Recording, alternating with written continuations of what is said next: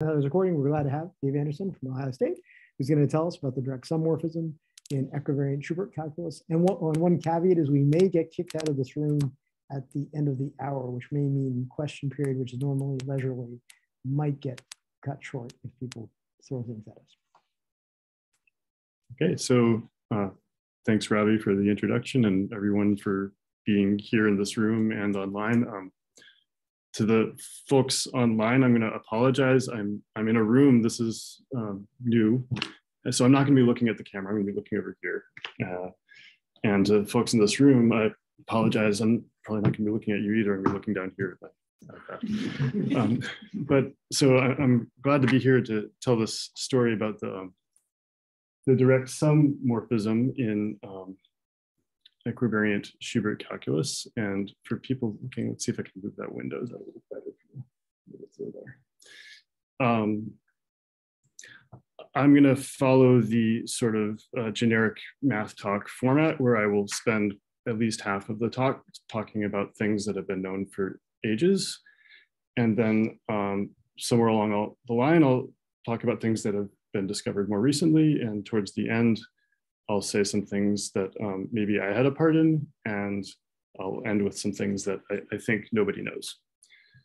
Or those questions may be scattered along the way. So in terms of content, the goals here are, well, among the goals are the following. So I want to tell you something about positivity for structure constants in Schubert calculus. So this is an old story, but I'm going to be talking about a dual version of these structure constants, which is maybe less well known.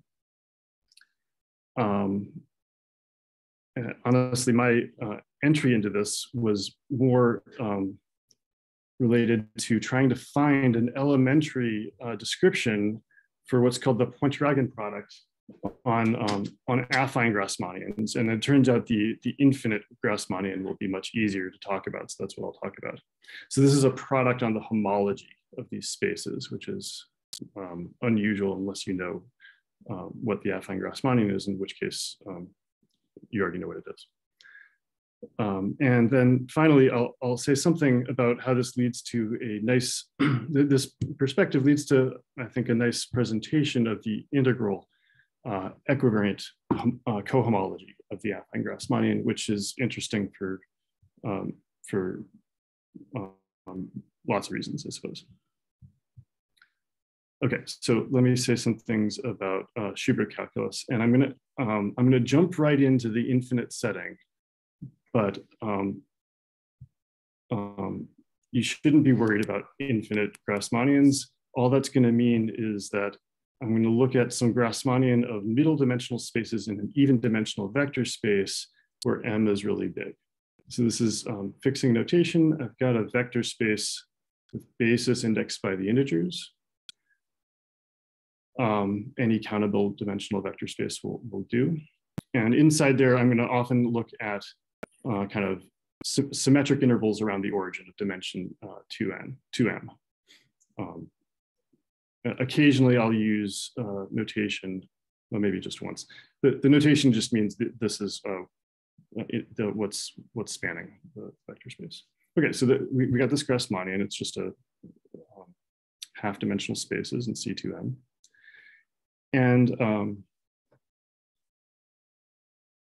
if you take the union of these spaces as m goes to infinity, you get what I'm going to call the infinite Grassmannian.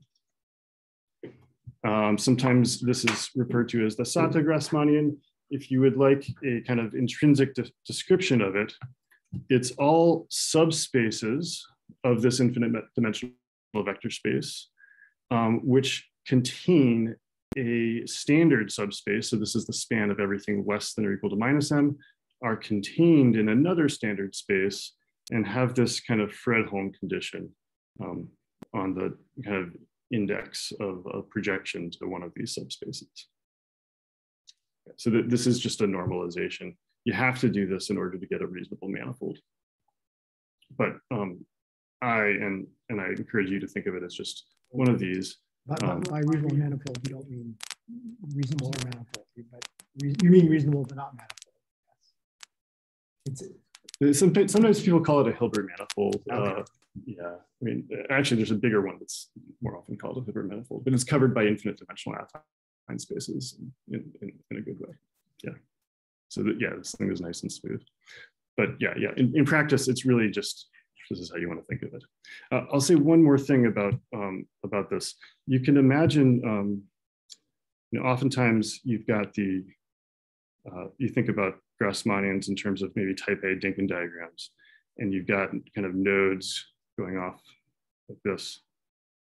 And if you pick a node, you know, and then let the Dynkin diagram go off in one direction, you get a different Grassmannian than this one. So you could look at all two-dimensional spaces in C infinity, and that's not this one. This is looking at, you know, pick a node, but then grow the Dynkin diagram in kind of both directions at the same time. So fix your middle node and grow in both directions. And for that reason, I'm often going to fix that node to be called 0. And we're going to look at negative indices as well as positive indices. It's just more convenient to do things that way. So I have a question about this sort of approximation by MC to N. Yeah. If you take some open in group E, is it always true that it's contained in one of these like half-dimensional Grassmannians? Is it something that straightforward? So an open in the infinite dimensional GUR V, I will declare to be a set which intersects with every one of the finite dimensional ones in an open, but it will generally not be contained in any one of them. Okay, thanks.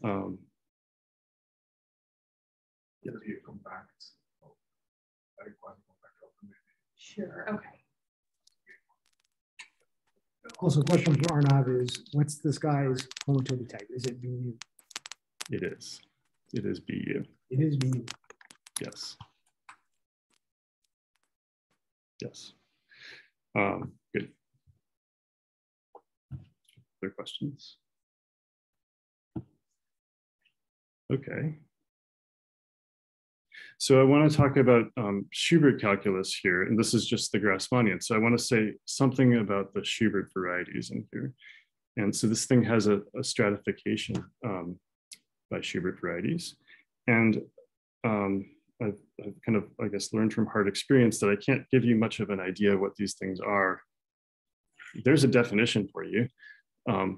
They're incidence conditions. The only thing to keep in mind is I'm placing some incidence conditions on some standard subspaces there.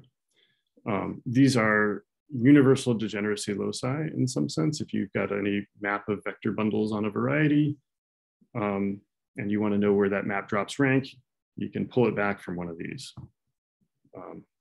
Yeah. But the important thing to know is that they stratify the Grassmannian. There's one for every partition, by which I mean a non-increasing sequence of positive or non-negative integers.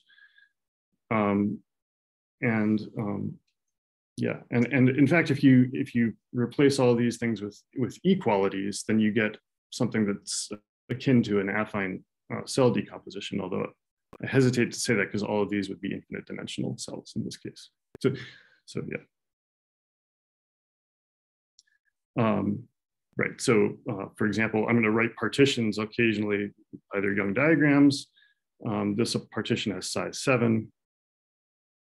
And what I've just said about the cell decomposition, this still works in this context, in infinite dimensions, if you give the right notion of cohomology. You get a basis of Schubert classes for the cohomology of this infinite dimensional manifold, one for each partition. And so the codimension of these things, they all have finite codimension, and so they live in that degree. How would we define cohomology of an infinite dimensional space? I have not seen this before. Great. So it depends what kind of cohomology you look for. So this is not a very infinite dimensional space. So I guess the question here was how is cohomology of an infinite dimensional space defined? So this is a colimit of nice finite dimensional spaces. So here's a working definition. Cohomology is contravariant. You would like the co-limit. So the cohomology of a co-limit should be the limit of cohomologies. And in fact, so I'll say the words, check Alexander-Spanier cohomology.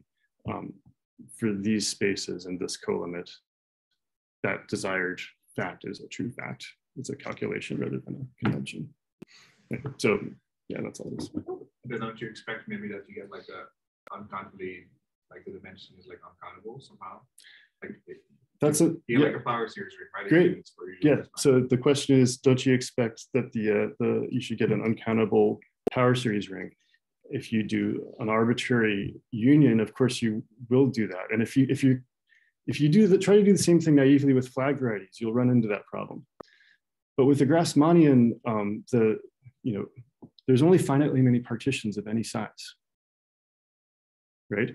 And what that says is that these things all stabilize. So it actually, so we're taking it, this is a limit in the category of graded rings. So in the graded sense, it's not a problem for the Grassmannian. Yeah, thanks for the questions. Okay, so one of the things that that people think about in Schubert calculus is, well, we've got this nice basis. It's supposed to have something to do with degeneracy loci, or it's somehow geometric, but let's try to multiply in that basis. And so this is something that people have been doing for many years. And these, so if you multiply the basis, you can expand in that basis too, and you get structure constants for a ring. And these are the famous Littlewood-Richardson numbers. And they're famously non-negative for any number of reasons. There's many formulas for them. I guess I mentioned by the fact that this is a graded ring, we know when that they have to be zero unless the kind of degrees add up. So there are all kinds of wonderful formulas for these. Some people, maybe I won't write this, but the field algebraic combinatorics is in some sense about this. It's about a lot more too, but I like to think of it as a starting point is just think about the formulas for these. So that's not what I'm going to go into here, but just know, if you don't already, that this is a beautiful subject. Okay, so let me show you how you compute the cohomology of this infinite Grassmannian. It's rather easy to do. And then we can talk about something else. So the finite dimensional Grassmannian is kind of maybe has a well-known presentation where you take the, I'll probably write this again later, that the CIs are going to be some Chern classes. In fact, they're going to be Segre classes of a tautological bundle. And then the relations are all coming from the Whitney sum. And everything I've just written is about to disappear. So sorry because that's how I set this up. But so the relations come from Whitney sum, and the fact is that you've got, they all kind of live in high degree, so that if you take a limit as m gets big, then those relations will just go away, and you're going to get a polynomial ring in the C's. So there's the cohomology ring as a ring with generators. It's just a polynomial ring, one generator in each positive integer degree. And it makes sense at this point to call these C's now the Chern classes. I guess I really want to say the Segre classes of the tautological subbundle of this infinite dimensional space. So this is, again, okay, it's an infinite dimensional vector bundle, but that's okay. You can figure out how to compute with these things.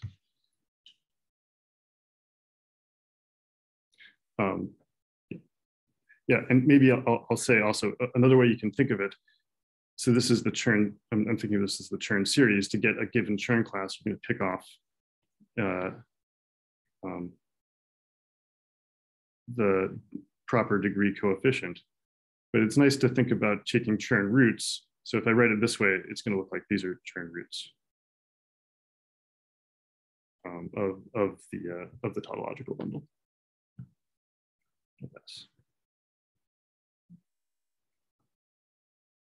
That's I less than equal to 0. Again, so I tried to warn you, I'm going to use I less than or equal to 0 because I like to fix the 0 node. It doesn't matter. This is just a convention. It will come up maybe a little bit more later. I learned this from Thomas Lam, Sujin Lee, and Mark Shimozono and their work. Okay, so it's actually reasonable in the sense that at any finite stage you're giving the names, and that's like a reason. It's actually quite reasonable. You want the subs, and as for the subs. Okay, I think I can almost convince myself it's reasonable. I like to think so. It's I alighted how I'm unioning up these Grassmannians. But here's how I like to think of it. I'm adding on.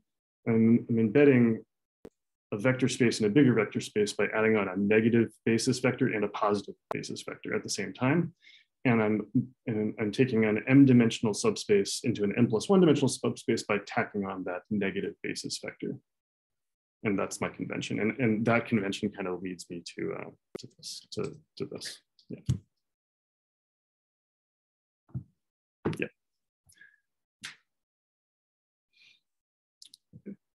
So, okay. So, yeah. So I want to do something now that is sort of like, that has been thought about in the finite dimensional case quite a lot, and to some extent in the infinite dimensional case, but this is something that you can do. I guess you can do this in finite dimensions, but there's something you can start to see that's happening in infinite dimensions too. So there's a map from the product of two of these Grassmannians to the Grassmannian of the direct sum of these spaces, and it just take your subspace and send it to the direct sum, right? And the kind of thing that happens in infinite dimensions is that this thing is isomorphic again to Gur V because countable dimensional. And so that's something special here.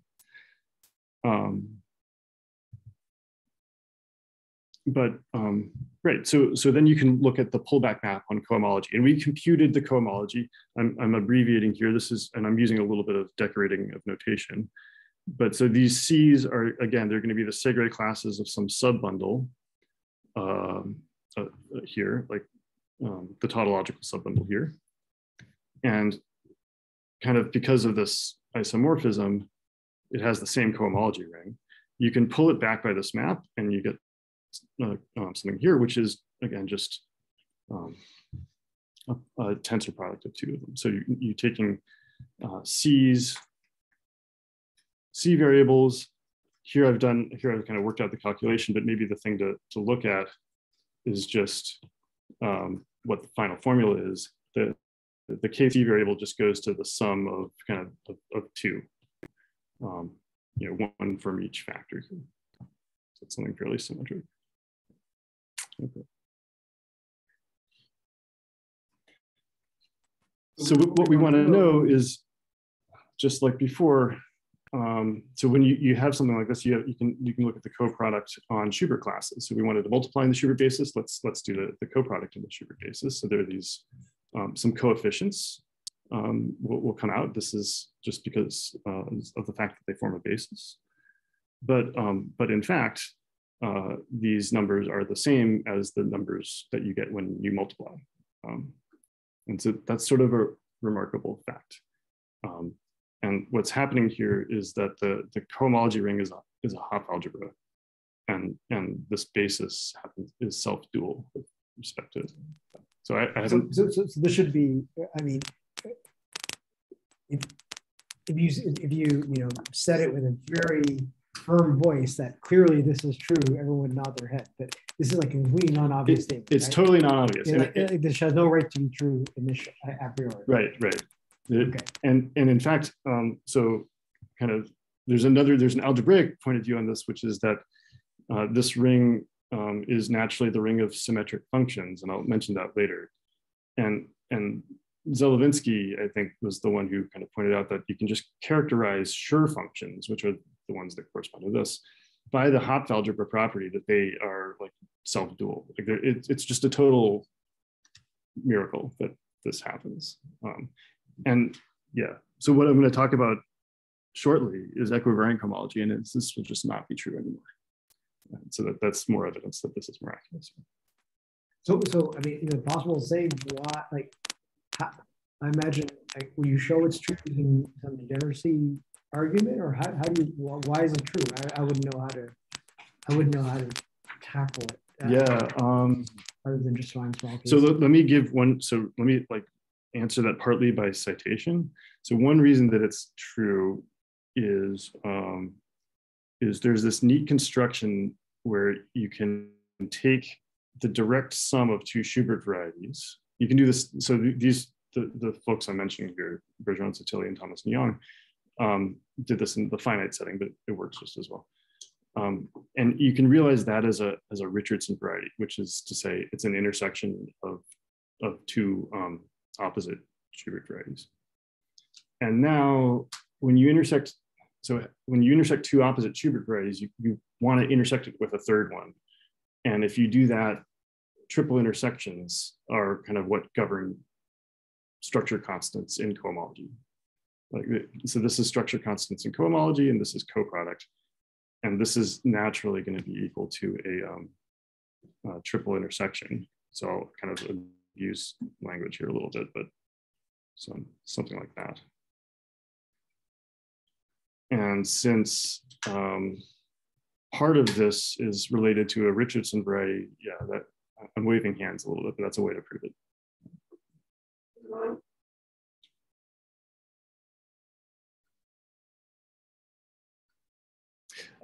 Yeah, so right, they were looking at combinatorial formulas for these things, the Jeu de Decan kind of stuff that comes up in algebraic combinatorics, and it also worked in K theory.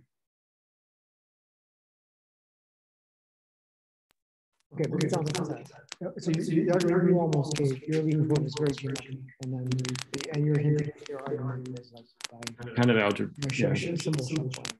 Yeah, it kind of is. Yeah. So what in the K theory, this is geometric. Yeah, although unless they turned it into combinatorial. They kind of turned it into combinatorics too, because there's combinatorial polynomials in K theory that they use those rather than the geometry. Yeah, they use a bit of both. I mean, they're doing both. So yeah, I mean, what's happening here is like you've got some. Yeah, I want to introduce more symbols. Yeah. So this is the upshot of all this discussion is this is kind of a remarkable fact. So when you say like Schubert varieties, you literally just mean like Schubert cells in a Grassmannian, right? Yeah. It's not an abstract definition. No. Oh, okay. I really mean that. Yeah. So when I say Schubert varieties, I just mean Schubert. Okay. And so I was just confused about like defining this Richardson variety to be the intersection transverse Schuberts. Like, why does that happen? I'm just confused. Like, why is that an important enough thing? It has a separate name. Yeah. So this question gets asked a lot in lots of contexts. Is why is something so important that has a separate name? It's another story why it's named after Richardson. But I guess because if you intersect a Schubert variety and really an opposite Schubert variety, so I'll decorate it somehow. Why are those important? Well, because if you expand, so this is some subvariety of the Grassmannian, so you can expand its class in the Schubert basis. And doing that is equivalent by Poincare duality to knowing how to multiply two Schubert classes. So maybe that's a reason why these things are important. Yeah. Okay. Yeah. And if you want to do it in some more sophisticated cohomology theory like K theory, the first thing you need to do is understand the singularities of this kind of variety, which turn out to be related to Schubert varieties too. But yeah, good question. Okay, I'm going to turn to equivariant cohomology now, since that's where I wanted to go with this.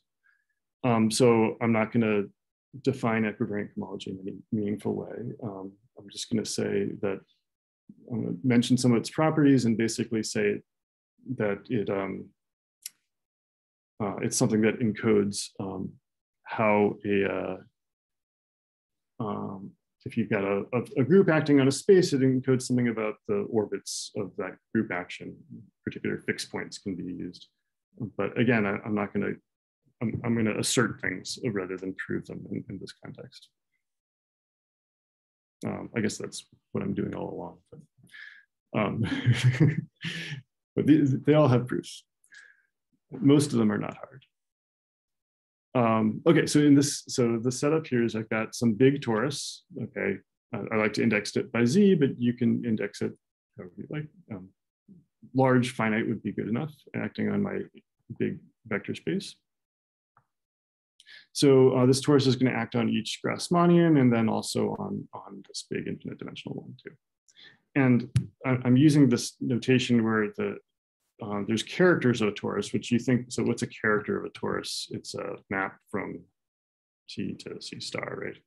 And so yi is going to be the map that picks out the ith factor. Okay. And so that all that means is that this is the standard diagonal action on this big vector space with bases. Okay, so the first major fact you need to know about equivariant cohomology is that it's the values on a point are some big polynomial, so very non-trivial. And it's going to be polynomials in all of these y's. Polynomials now, not power series. Yeah, and oh, I guess I might want to say, yeah, it's okay. So another way to think about. Wait, did something sneaky happen there where, so actually Arnav had brought this up earlier in the chat, which is now you're taking polynomials, and last time you took power series when like of the affine Grass, like you're in the affine Grassmannian, you're allowing power series. You're allowing arbitrary, you can have like non-zero rated bits all the way out. In cohomology? Yeah. No. Okay, good. Yeah. Okay, It's I feel better. Yeah. Because it's a graded ring still. So you. Yes. Yeah. Good. Yeah, and each graded piece has finite degree. Yes. But actually, it's a technical point, but I'll mention it here. The fact that this is this is a limit, right, of finite dimensional tori, not a co-limit. And the same switch is going to happen where now this is going to be a co-limit of finite dimensional polynomial rings, not a limit. Hence, yes, good. So in fact, it's all. So right, everything is as it should. Everything is as it should in the setup. Yeah. Okay. So yeah. So for those of you who think about stacks, the cohomology, equivariant cohomology of X is the stack quotient cohomology. And in our context, you can recover normal cohomology by setting all your y variables to 0. So you can always check anything I say by checking that. Okay, so let's compute the equivariant cohomology of the Grassmannian. It's actually basically the same. There is so Z played the role of cohomology of a point before, and now it's cohomology of a point that goes there. I stick in some Chern class-like things, and I mod out by Whitney sum relations. And again, those are all happening in large degrees. So as m goes to 0, it goes to infinity, the relations disappear, and I just get a polynomial. And here I'll say I've switched things up anymore. These C's no longer really play a role of Segre classes or Chern classes. They're Chern classes of some virtual bundle. But what happened to the equivariant cohomology point? Oh, it's here. Oh, yeah, sorry. So this one is this one. There it is. How big? Wait, how big is the torus? Is it one-dimensional or? It's infinite dimensional, and that y there. Oh, is an underline. Okay. Is an underline. That's why I can't write this forever. It's a y1. It's all the y's. Yeah. Great. Thanks. Yeah. So I should mention, like, thinking. So I should have said earlier, a lot of this kind of what I'll get to later kind of is an offshoot of work in progress with Bill Fulton, and setting things up this way basically came from when he asked me, how can you make sense of these kinds of turn classes? I had written down something that was nonsense when talking to him, and yeah, anyway, this came out to be just the right thing. When you take the limit, everything works. Okay, so what else? Just as before, the Schubert classes of Schubert varieties are going to form a basis now over the polynomial ring rather than over the integers. Okay, so you can multiply them. And now your coefficients are going to be polynomials in the y's, because this is remember, this is now in ht of a point. So again, those y's should maybe have an underline, but the underline will disappear. So arbitrarily many y variables. Right, so it's going to be a homogeneous polynomial. It's still a graded ring. So this guy has degree size of mu, size of nu, size of lambda. And so to make up the degree, that's the degree of this polynomial. So you can kind of figure out, well, if this number is negative, then it should be 0. And you can prove other facts about when these things vanish. So for example, they look like this. So here's a polynomial where I've got something of degree 5 plus 3 and something to degree 2 there. Sorry, 6. So yeah, 5 plus 3 minus 2 is 5 plus 3 minus 6 is 2. So there's a degree 2 polynomial. In the non-equivariant case, these numbers were all non-negative integers, and that was a reflection of both geometry and combinatorics. There's a wonderful theorem of Bill Graham, which says that these polynomials are non-negative in the sense that they have non-negative coefficients if you write them in the right variables. And the right variables in this context is you should take a yi minus a yj where I is less than j. And okay, so we see that here, right? This is all fine. The smaller ones come first. So I might be misremembering something from the non-equivariant case, but I seem to recall that before you would have had that lambda had to be like size of mu plus size of v. Correct. Is that right? And here you're getting some lambdas that are not of sort of the expected size. Right. So the question is about the expected size of lambda relative to mu and v. Written it seems that you would get like a lot wider variety of these partitions lambda product. Absolutely. So the observation is that you get a lot more partitions that can appear, and that's absolutely true. So the equivariant product is strictly richer than the non-equivariant one. You'll throw away lots of terms if you set all the y variables equal to 0. Yeah. But somehow the degree of each yi is 1. Yeah, in the grading, right? Each yi is in fact a first string class. I'm using complex grading here, but yeah, each yi is like a first string class, degree 1. Is there any geometric interpretation of the cross yi minus yj? Yes, these are the positive roots of GL infinity, I guess, but yeah, of some group. Do you want to say the question? Oh, sorry, yeah. So the question is there a geometric meaning of this? And there's at least 2 ways to think of it. The kind of general Lie theory type is to say that these are positive roots in a certain sense.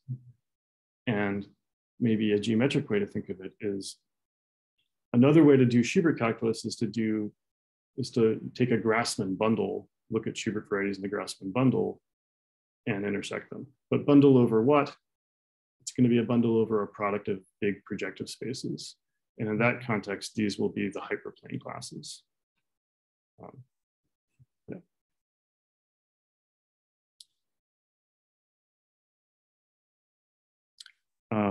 Right. So you can, in fact, say a little bit more. So Alan Knutson observed that Bill Graham's proof shows that these coefficients are actually just square-free monomials in these variables.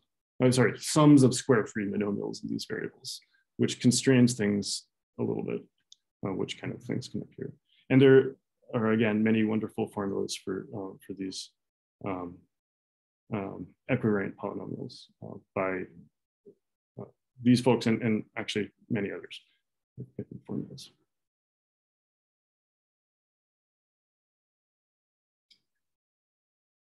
Okay, so now you know what I want to do. I want to do the coproduct.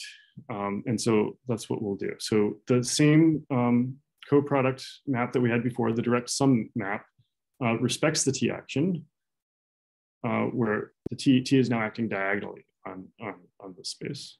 And I guess it's also diagonally here. And so we get a pullback map in equivariant cohomology. Whenever you have a morphism that respects the T action, you get a pullback map in equivariant cohomology. Actually, now I'm getting scared. Does it respect the T action? Shows the T action is actually, it doesn't respect the T action.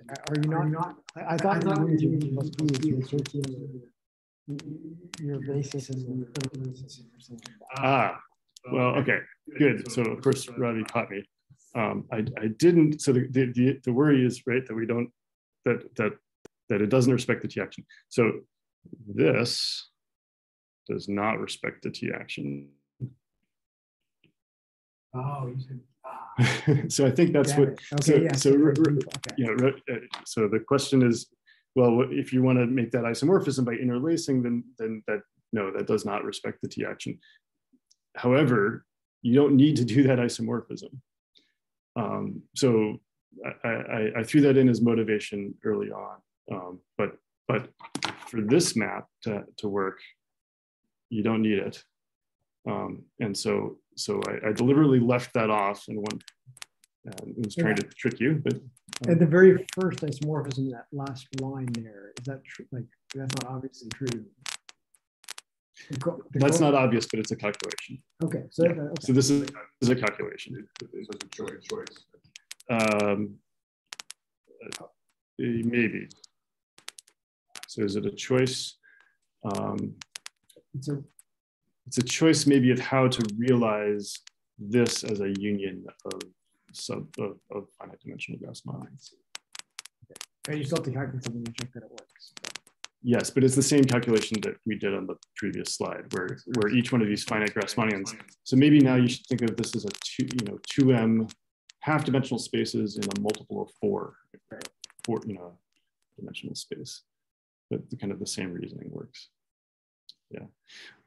What doesn't happen, and I don't think there's any way to rescue it, is if you're letting T act diagonally here and on the finite dimensional spaces too, you don't have finitely many fixed points. The fixed point locus gets really big. So if you want to do GKM kind of fixed point localization, you got to be either more sophisticated or just give that up to work with this, which is fine. Okay, good. Yeah. So, but we can still, because there's still Schubert classes, say by this isomorphism, and I can still pull them back, and I still get some coproduct numbers there, or polynomials now. And you can ask what they are. And so here's some computations. So no longer square free. So they're no longer square free. First of all, you see that square, and no longer positive. And they're no longer positive in kind of an obvious way, right? Because here I've got y0 minus y1 minus my y minus 1, and also y0 minus y plus 1. So it's a little curious what's going on. So so what is positivity meaning here? Well, so there's a theorem which is I think proved by Lam-Lee and Shimozono, which says that they are positive. This is a curly sign, so not just greater than j. But the order here is you put all of the positive integers first, and then you put all the negative or non-positive integers next, and everything else is. It sounds like physics. Yeah, right. So that's how you do it. So I managed to. Sorry, what does this inequality? It just means this. This is the order. If you can, can So interpret dot. I is bigger than J in that particular order. Exactly. Okay. Yeah. That's what it means. Yeah. So that's what the curly inequality means. So furthermore, it is a sum of square free terms if they have the same sign in the usual sense, and it's at most squares if they have opposite signs. So that's for Alan Knutsen's favorite property of the C's. This is the version of that for the D's. So the original proof of this involved going to the infinite affine Grassmannian and then using Peterson's affine to quantum correspondence and the corresponding fact in the quantum cohomology of G mod B. So the original proof of this involved the affine to quantum correspondence due to Dale Peterson. So it's known that there's some positivity that happens in quantum cohomology. And this was proved, it's like a proved Peterson thing or a non-proved Peterson? A proved Peterson thing. So by Lam-Lee-Shimozono. Okay. So yeah, so it's proved. And a question from came is from earlier, which is under the isomorphism of the GRV O plus V. Yep, the first one. Where does y? Where does yi? Yep. Here or yes, exactly. This. Yeah. So where the y is it possible to say where the y is? Then just go. That's it. Yeah, that's it. The y is good at y is, and maybe CIs go to what I was calling old CIs because it's the Chern class, the Chern classes of this double thing. Yeah. Yes. So I apologize for that. I think I'm asking you to repeat something you've already said. But sure. For this, in the equivariant case for the C's, what was known about like the square freeness?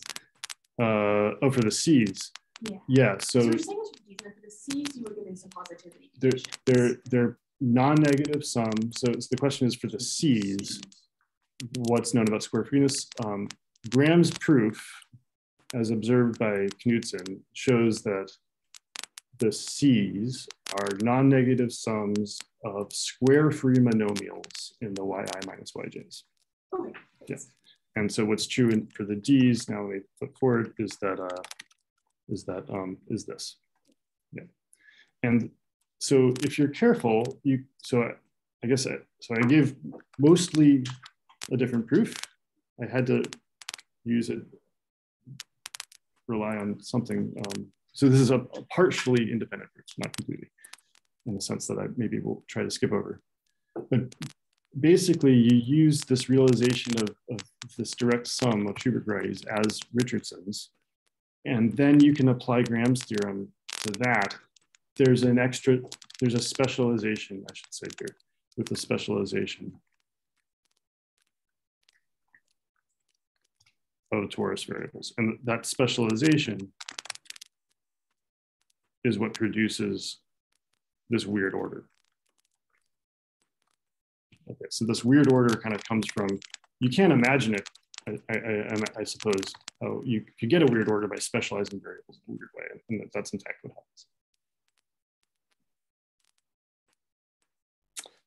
happens. Okay, so great, that's the first thing I wanted to tell you about, positivity. I want to highlight that formulas are, I think, not known so well. So I didn't give you any formulas for the C's, but I told you that there are lots of wonderful ones, and there are. There are some non-positive formulas, so you can compute them. And Molov did compute them, in fact. There's another way to compute them, which is using this kind of Thomas-Yong Richardson variety idea. And I realize now this is a little small for people looking online, but what I've done here is kind of, I've put mu below an n by n rectangle, and I put nu to the right of an n by n rectangle. So I've concocted some big partition out of mu and nu, and I guess I'll say this is what Thomas-Yong calls something like this. I guess that slanty line is meant to indicate that you put mu below and mu above. So there's a way to compute this using just kind of ordinary Schur function calculus, although it's a funny thing because now I've got different variables. So the y's, these y primes are different from these y's, and they're specialized in a funny way. So this feels like not a satisfactory answer. It's better than nothing, but it doesn't feel like it's right. The computer will do it for you. So you want any class, any one of these, I can give it to you, but it's not a wonderful formula in the way that the ones for the C's is wonderful. So this is still sort of a big question. Let's see. So there's another kind of question which is partly answered. So I guess I've alluded to a couple times before that I just did tacitly or implicitly that this cohomology ring is isomorphic to the ring of symmetric functions. And we can try to write down polynomials for all these classes that I've talked about. And in ordinary cohomology, the class is the classical Schur polynomial, which you can write as some determinant in C's. So this is like the Jacobi-Trudy formula, if you know about that. And then you can do the same thing equivariantly, and there's something called a double Schur polynomial, and yeah, without saying, so it also has a determinantal formula. Now you have to put some y's in there somehow, but there's a determinant expression for this as well. And so this computation of products in the equivariant cohomology of the Grassmannian becomes just a computation of polynomials. And so you can realize these polynomials that way. So you then might try to do the same thing for the dual side. And so that leads to a question, which is like, what are the polynomials in two sets of variables that multiply with structure constants, the d's? So that is to say, if I can try to write them like this. So we know if y's all go to 0, we know that the d's become the c's, and these are just going to be the Schur polynomials. So it's just going to be some deformation of the Schur polynomials. And so in almost precisely this language, Knutson and Lederer looked at the case where all the y's, a very special case of the y. So they're all 0 for negative ones, and they're all just the same, say, delta. So this is now a circle action. But in fact, Molov, I believe, even slightly before, although it wasn't obvious he was looking at the same ring at all,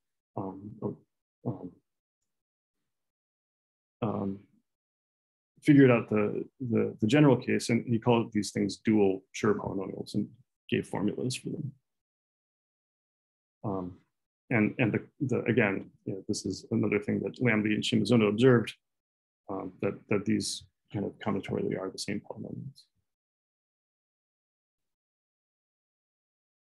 Yeah.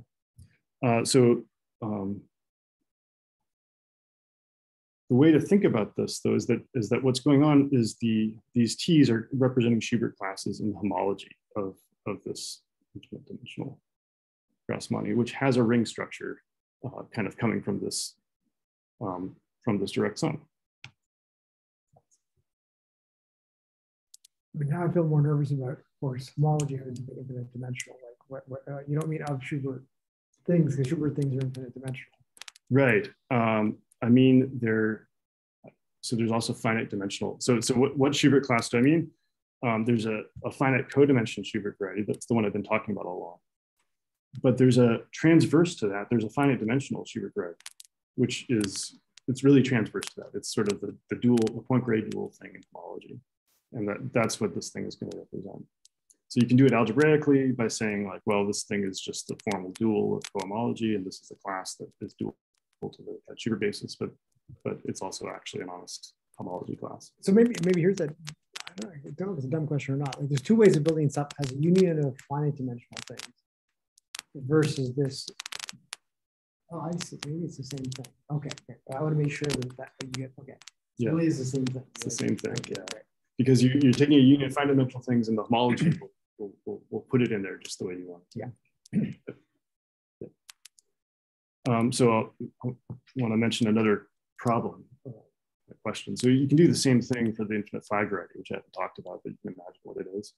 And you no longer get a coproduct, but you get a comodule structure on this ring. So this is like it's not a hot algebra anymore, but it is a cohomology. And you can try to do the same thing with Schubert classes here. So these are now indexed by some permutations, and you get some coefficients the same way that display the same positivity. But I think we don't know what the corresponding polynomials should be. So we know what they are. Actually, what do you mean? So meaning like they're well defined, but you don't know. Is the issue that they're not well defined, or they are well defined and you don't know? What sense do you not? I don't. Yeah. I think not even defining them clearly is something that. So they're not well defined. They're not super well defined. I don't know the meaning. Yeah, good question. So I don't know. So these things should exist. I don't know how to define them, and I much less know how to compute them. Although I have ideas about both of those things. Great. So this thing does exist, the homology of this infinite dimensional space, and these classes all exist, and so you can kind of use that to define them. I suppose if you work out, so I don't think so the sense in which they're not well defined is that no one has written it down, but I think you could. Computing them in any useful sense is a whole other question. And I would say even when the y's or nons go to zero, it's still maybe something that we haven't computed. So, all right, so I want to wrap up pretty quickly since we're running low on time. And I want to say something, I've said it kind of in conversation with people here in the room, the words affine Grassmannian several times. So, but I wasn't talking about the affine Grassmannian honestly before. So let me do that quickly to close with. So here's the thing you can do on a countable dimensional vector space. You can shift variables just sending I to I-1. And that's an automorphism of the infinite dimensional space. You can realize it as a limit of nilpotence on finite dimensional lines. So here's a definition that you may or may not like. But it's a definition, and it matches up with other definitions that you may like better. But from this point of view, we know what this space is. It's some limit of half-dimensional spaces. And the affine Grassmannian says, well, if you do this shift automorphism to your subspace n times, you should end up inside the space that you started with. So that's what the affine Grassmannian is. And it has an action of a torus. And in order to play nicely with the shift automorphism, you need to sickly embed you need to be a finite dimensional torus, and you need to sickly embed it kind of by repeating, these coordinates just kind of get repeated over and over. And so it'll act. Okay. I would love if this were compatible with direct sum, because then I could understand the homology product on this affine Grassmannian. But it's not in any like meaningful way. And part of the issue is it kind of, I don't know what to put there. So I just simply don't know. So this will have some image. It's not going to be isomorphic to an affine Grassmannian in a good way. However, now I'm going to cheat. I'm gonna like really cheat. So it was asked very early on whether this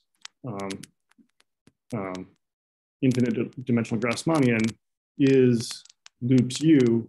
It is loops U. There's also BU, which is spot periodicity. But so this is a group, and kind of in some appropriate homotopy category, these are the same. And then the finite dimensional kind of affine Grassmannians embed this way. So now you can kind of use homotopy to say that there's a product there. And you can use that product and kind of basically use Bott's theorem to prove, to come up with a presentation of the integral equivariant cohomology of this space. What's Bott's theorem? Bott shows, so Bott's theorem in this context is this without the t's. So it's the non-equivariant version of this. He says that, yeah.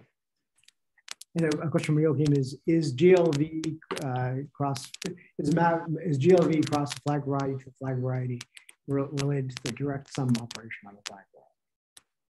GRV or GLV? He wrote GL. I presume he meant GR. So GRV. Yeah, Peter's nodding. Yes. So it is the direct sum. So if you got so think about it this way: you got a flag and you've got a subspace. Well, you can just add that subspace to every component of the flag. So that's how direct sum works, and that gives rise to the cohomology operation. Okay, I'm out of time. So this seems like as good a place as any to stop, but yeah, so thanks for this. So